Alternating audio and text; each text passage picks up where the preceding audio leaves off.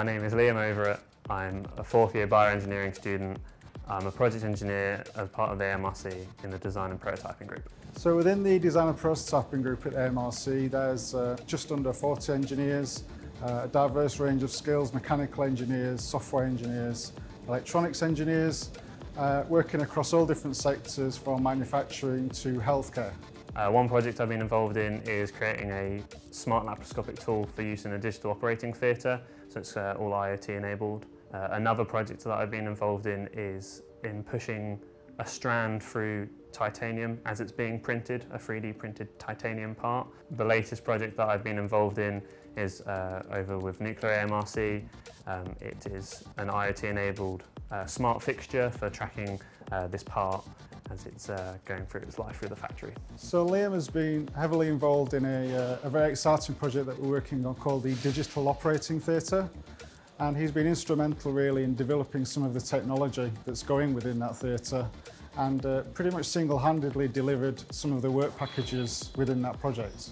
So as a bioengineer, I saw that the design and prototyping group had the Medical AMRC as part of it. I wanted to be involved in medical projects, so I emailed the head of the design and prototyping group, got an email back inviting me in for an interview. I interviewed with him and my line manager and secured the job that way. Liam's background is kind of possibly different to the other engineers in my group. We're kind of very software and industrial electronics based. Liam came in with a biomechanical background, which has been very useful. He's kind of contributed at really the highest levels within the team, and yeah, it's been very successful. So the projects I've enjoyed the most is making the smart laparoscopic tool. It's because I got to work upstairs with some of the mechanical engineers who designed the physical shell of the tool, but I was left completely independent on doing all of the things inside. I got to choose the microcontroller, I got to choose what sensors are in it, I got to wire it up how I wanted. Other project that I enjoyed the most was working on that additive manufacturing titanium research project.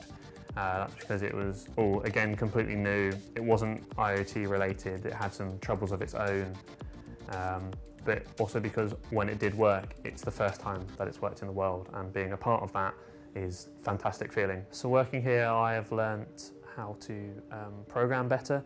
I've gone a bit more in depth into Python. I've also programmed a lot of Arduinos or microcontrollers using the Arduino IDE, the Arduino programming language. So based on Liam's performance really with his year in industry, we've decided to sponsor him for his final year project, which again will form part of our digital theatre project.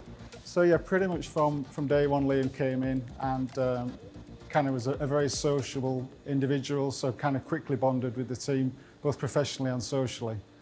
I am quite surprised with how well I have fitted in here, not because of me, but because they could quite easily just see me as another intern. I will come and go, whereas instead it feels like I'm a very core member of this team. To someone thinking of doing the industry, I'd say to do it, because you get a wealth of experience, you get to explore different parts of the field that you are in, you get paid, which is always good, and you get to decide whether this is actually something you want to do or if you want to adapt your career path before you finish your degree. I believe students get a really valuable set of knowledge out of working on a placement, and really get an opportunity to understand what it's like working in a professional environment with professionals. You get industry experience. As cliche as that sounds, it's a lot different from academia. It's more like the end product focus rather than you focused, whereas university seems to be you get a grade out at the end of it. With industry, it's you are making a product. My top tips are to throw yourself in wholeheartedly, to not worry if you don't know everything that you think you should know. In my experiences, they've helped me and they've taught me the skills that I do need to know, and to get out of it as much as you can.